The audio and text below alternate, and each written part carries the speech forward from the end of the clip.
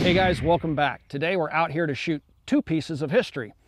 The first piece of history I want to talk about is the HSC that was manufactured by the Mauser company, and it went into production in 1940. By 1940, the war was on, Nazi Germany was on the march, and it was producing small arms for its military and police forces. This handgun was developed by Mauser. It went into production in 1940 and would stay in production throughout the war. After the war, it went back into production again, and it stayed in production until the mid to late 70s. So the handgun that I have here does wear the marks, or bear the marks, I should say, of Nazi Germany. This was a war production handgun, and it is chambered in the then popular 7.65 Browning, which we call the 32 ACP here in the United States.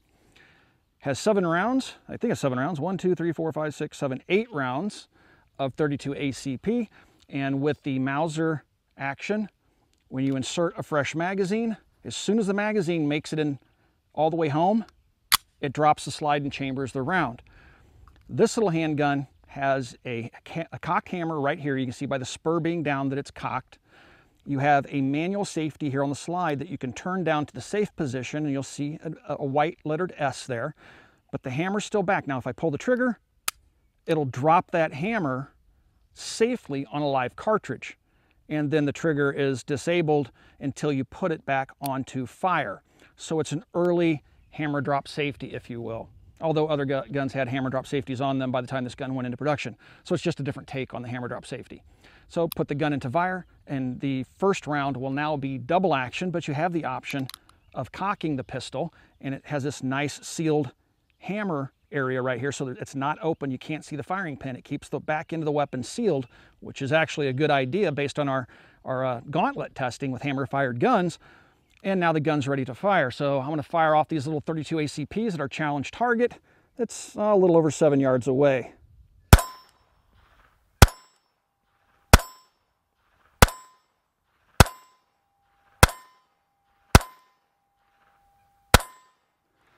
And it locks open on the last shot fired. There's no way to drop the slide. There's no facilities for it until you insert another magazine. Even an empty magazine will send that slide home. Okay, so it locks open last shot fired. It has a heel release here on the magazine. And when you insert another magazine, it drops the slide. To make it safe, you can either thumb the hammer down or put it on safe and pull the trigger. So this little handgun's pretty interesting. Its sights are awkward. It has a trough cut into the top of the slide, so the sights are kind of recessed a little bit in there, protected, if you will. And this little handgun was manufactured, quite a bit. I mean, there's a lot of them out there. And so let's take a look at the other handgun we brought out this afternoon that is a post-war gun, but certainly borrows heavily from the HSC that Mauser designed during the Second World War.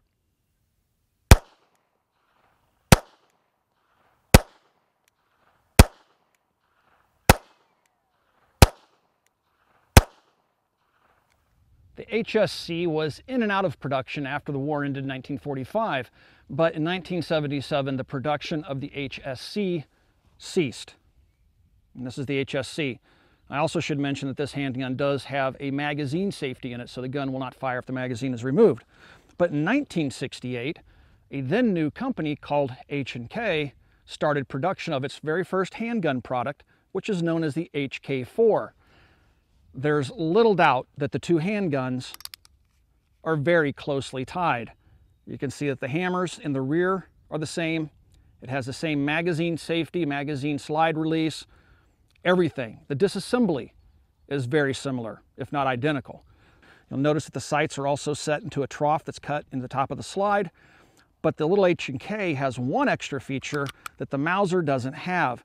Now, it locks open on the last shot fired just like its counterpart, the HSC. However, with the HSC, there's no way to drop the slide unless you put a magazine into the gun. So if you want to put the slide home to go home for the afternoon, you have to insert an empty magazine to drop that slide.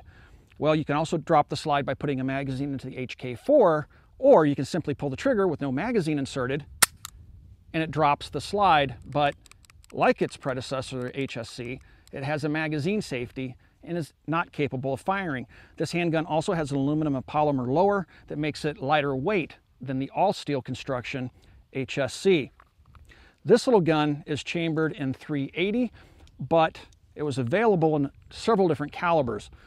You could buy them as a standalone .380 or a .32 ACP, but you could also purchase it as a kit or buy additional magazines and barrels, and the gun was capable of chambering 4 different calibers. So that's where it gets its name, HK4, for 4 different calibers, which included .22 long rifle, .25 ACP, .32 ACP, and then .380. So this is the .380 variant. I don't have the gun that has the kit with all the calibers available. Those are pretty pricey these days. But I'm going to go ahead and insert a magazine into the handgun, charge the pistol. These are flat nose rounds. You have a loaded chamber indicator that protrudes from the extractor over here on the side of the handgun. Hammers back, and just like the HSC before it, you can put this lever into safe, pull the trigger, and safely drop the hammer on a live round, put it back to fire mode, and now it's a double action pistol with the follow-up shots being single action. So let's go ahead and fire the .380 here and see how it shoots. Let's go ahead and shoot the steel plate and see how it shoots as compared to the HSC. I will fire it for the first time though with double action versus the single action, which I did with the HSC. Very heavy trigger pull.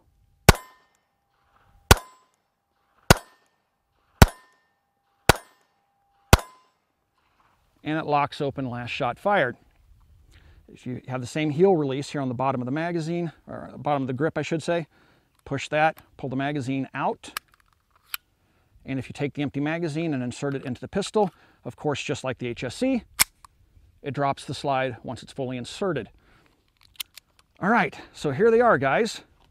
The 2 pieces of history I wanted to talk about this afternoon. I think it's a pretty cool story how this handgun was developed during the Second World War, and then after the war, this handgun came into being and pretty much knocked off the HSC, perfectly. Added some extra features, made it lighter weight, and gave it multi-caliber functionality, and called it a new pistol. And we started to get products shipped into the United States from the then new H&K or Heckler & Koch. So, pretty cool little piece of history. Let's do some more shooting.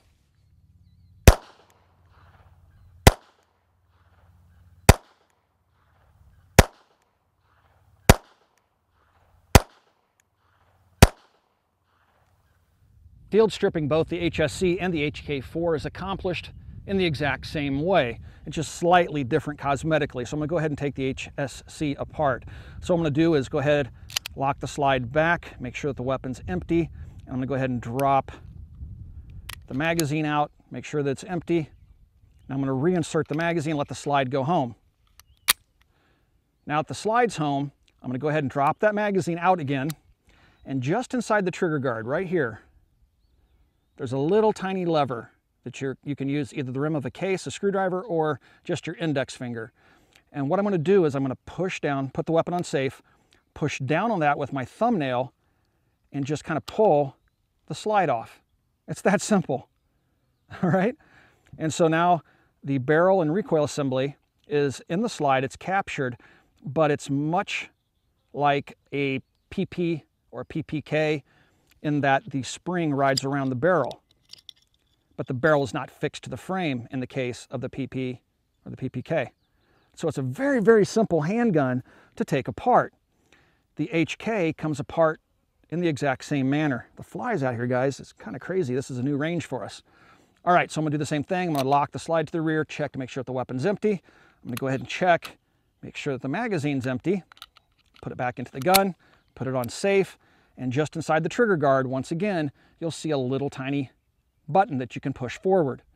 Okay, once you push that forward with your thumbnail, I'll push it in, and again, I can just pull. What have I done wrong here? Maybe it's, no, definitely needs to be on safe.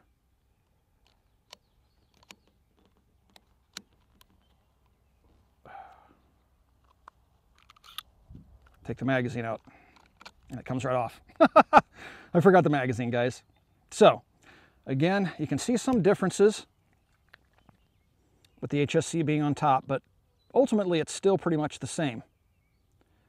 All right, let's put the respective lower receivers back in their place, and just like the HSC, the barrel has the recoil spring around it. Oh, I forgot. And it locks into the top of the barrel here, so you can't easily pull it off. That's different from the original Mauser design. So that is your recoil spring hooking down into the chamber area of the barrel. So there you have it. Very similar in design. To put them back together, just reverse the process. Put your barrel and spring assembly in there. You have to be careful because this will fly back and hit you right in the face. Set it in there like that. Take your receiver, push down on that little button once again inside the trigger guard. Put the slide on,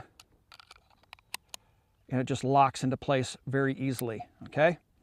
Set that one aside. Do the same on the HSC. Again, be careful that you don't let that fly out of there and hit you in the face. Pretty considerable spring force there. And again, I'm just going to set the upper half and lower half together, pull back, and the gun is reassembled. Very simple disassembly and reassembly. The HK4 being a product improved HSC really kind of makes sense for a mid to late 60s era handgun for concealed carry. It's modified from the original HSC primarily in its outwardly appearance, obviously, but also the use of aluminum and polymers for the grip frame here. So you see the polymer comes all the way around to the rear here, and it has minimalistic aluminum. They've taken some material off the front here. So overall, this HK4 is a very lightweight handgun. Now, again, it's chambered in 380, 32, or 25, which would be completely odd out of this gun, and 22, which would be fun for target shooting. The 25 ACP, in my mind, being the odd man out. It's just kind of a goofy caliber, especially for a gun this size. But I think they were just going for the novelty of it, being able to chamber 4 calibers and being able to quickly switch between those calibers. So this little gun has serrations here and here, and they're pretty decent little serrations, but just like the HSC that came before it. Now this gun went out of production I think in 1984, so this gun was in production from around 1968 to 1984. To load it, I'm going to go ahead and take the cartridges in the magazine, insert them fully into the gun, and that slide goes home. Now the hammer is back, the safety is off, and the gun is in a condition that's ready to fire. Now this can get a little bit sketchy here. I think this is too many safeties that are a little bit too confusing and could result in an accidental or negligent discharge. So once the gun is loaded, you have the hammer back, you can put the safety on, and the gun won't fire. However, with the safety on, if you pull the trigger, the hammer drops safely on a live round. That's sketchy for me because all you have to do is forget to flip that lever, be in a hurry, and boom, you touch off a round and you've just sent a round downrange and you don't know where it's going. So that's a bit sketchy. I would prefer that this would just drop the hammer in one motion, like on other guns. So that's a little bit awkward.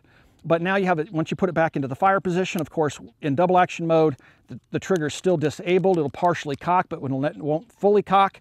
But now if you put it into fire, it's a double action pistol, or you can cock it and it would be a single action pistol. So it's just kind of an oddball, and the safety mechanisms are a little bit weird, and in my mind, it's potentially unsafe. Modern shooters could easily screw this up, using this gun, that is, safely.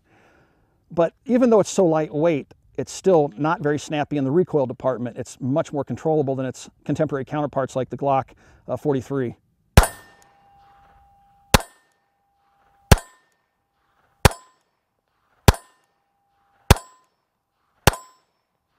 There you go. So very cool. Now again, you can drop that slide if you want when you take the magazine out by simply pulling the trigger, and that's a feature that's not found on the HSC. Now I only have one magazine for each of these guns, guys, so I'm going to dig out the little HSC. These are some deep pockets. All right, it's getting hung up on my pocket material because the slide's to the rear. All right, so here we have the HSC.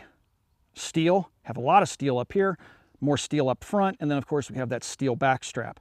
So this handgun is considerably more heavy than the HK, and it fires the somewhat diminutive 32 ACP caliber instead of the 380.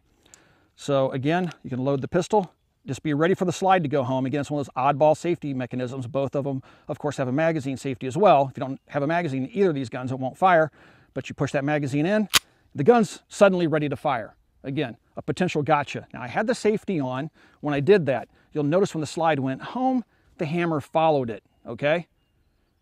So now I have a double action pistol if I flip it to fire, and I'll go ahead and shoot this one double action.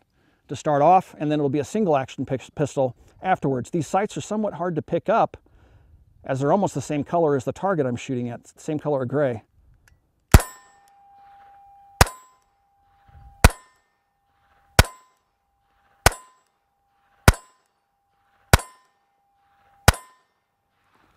Very, very pleasant to shoot. This gun weighs so much in the 32 ACP, there's no recoil whatsoever.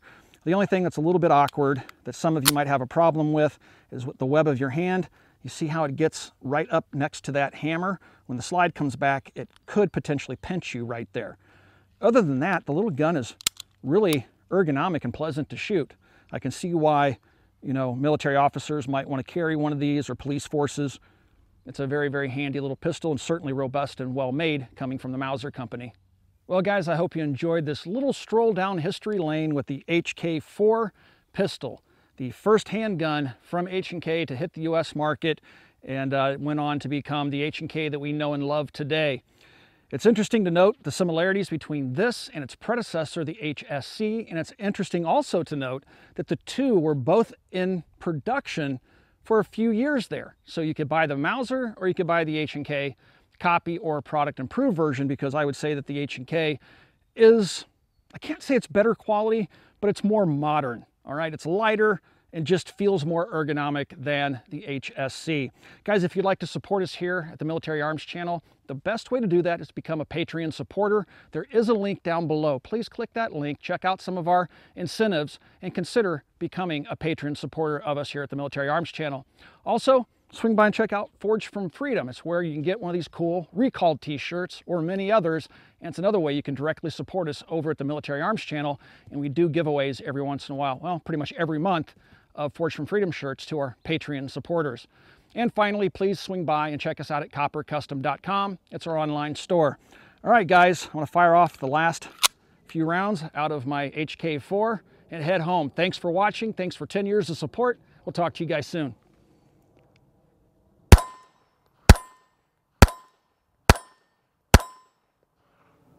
And we'll end on a malfunction, which is completely attributable to these flat point 380 rounds that have given me fits in a number of different 380 handguns.